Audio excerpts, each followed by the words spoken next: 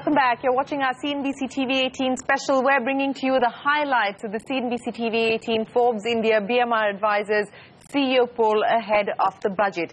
We asked our viewers or CEOs who were polled which sector in infrastructure should get priority.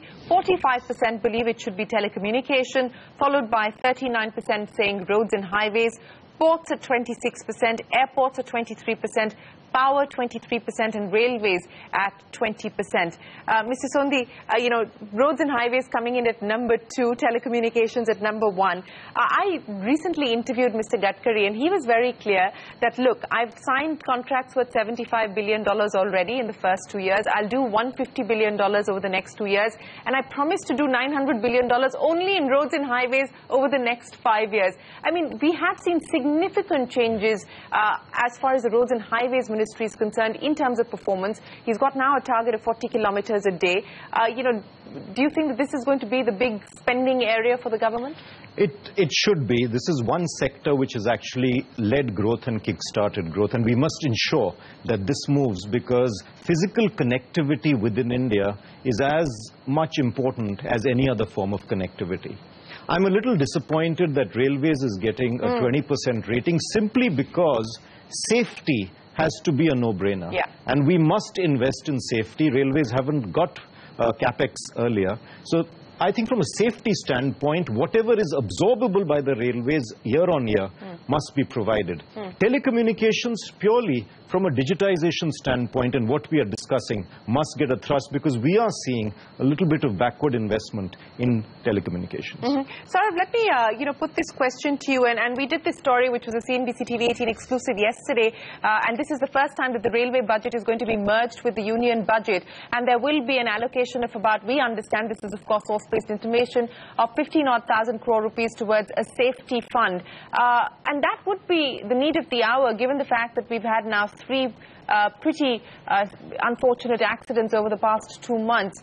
So do how do you see the railway budget changing now that it's going to be part of the union budget, and what do you really see as far as the railways are concerned?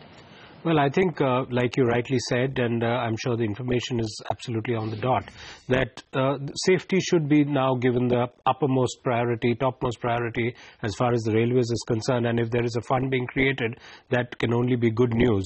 And I think the railways will continue to get, the required attention, even if it is within the budget. But I think because it's critical to the entire reform game plan in that sense as well. Coming to your the sectors which need to get attention, I think I'm in broad agreement with the results of the poll as well.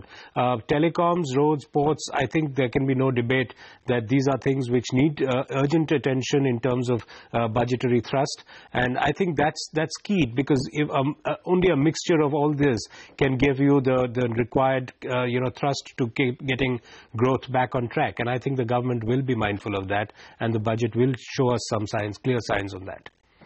Okay. 2017 is going to be a big year as far as tax is concerned. Mukesh, GST, GAR, and the implications of GAR on investments. In fact, 42% believe that GAR will have an impact on investments. 20% say it won't have an impact. We've just sort of amended our DTAs with Singapore and Mauritius.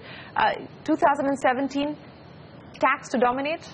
Well, I think there are too many changes at the same time. Some of the changes have been planned over a period of time, and they have to come in. So, for example, GAR, notwithstanding the criticism on the GAR, I think all of this is timed very well, because we saw amendments to 3 treaties.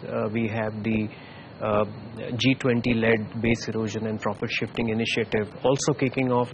India is very much a part of it. So I don't think that the government is going to kind of rethink insofar as the GAR implementation is concerned. Of course, there are still concerns as to the administration of the GAR regulation. But I think we can do away with many other things. So, we have change in accounting year, which is anticipated. Yeah. Implementation of Indian accounting standard, which is going to have an impact on computation of tax profits. And then we are going to have the accounting standards for tax purposes. And to add to that, we have GST. So I wonder whether we should bring about all these changes in the same year. Now, today's revised guidelines on place of effective management suggest that it is going to be implemented, or rather it's already being implemented. So I think we should certainly reconsider, the government should certainly reconsider if there is a grand plan to change the accounting year. Maybe the accounting year change is guided for larger fiscal reasons, but for tax purposes, it is certainly going to result in an onerous obligation.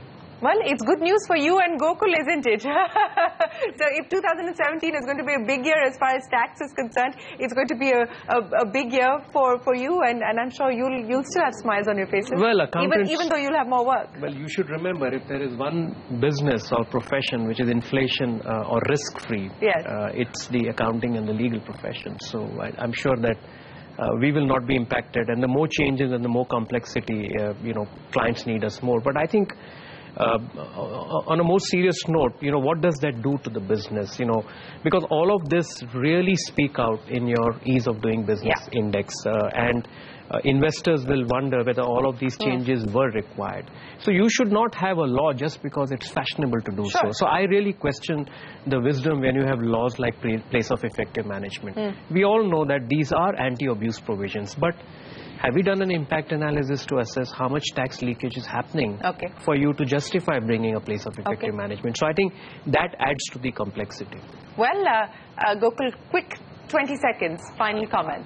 I think GAR is something which can be addressed as far as the concerns of investors is concerned if the government was to bring out its much talked about guidance, which it had promised to investors, and also try and assure investors that now that they have amended the treaties that they wanted to amend, treaty override is not the subject matter and the target of GAR. I think that will help.